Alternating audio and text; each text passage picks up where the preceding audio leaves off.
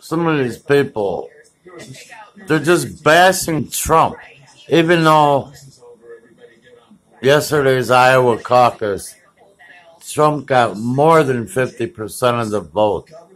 He leads all voters in either party. So why do these people gotta bash Trump saying he should never be president? Because they don't like him.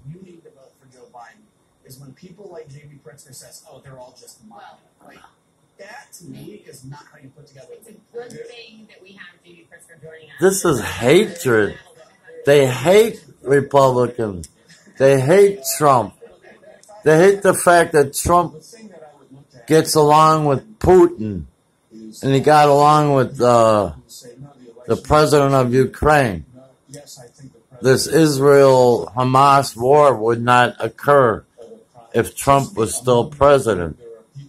So these people got to stop saying Trump can never be the president. I don't consider myself a pearl clutcher. I consider myself a realist. Oh, good. I don't think pearls would look very good on you, particularly not with that outfit. These people are ridiculous. But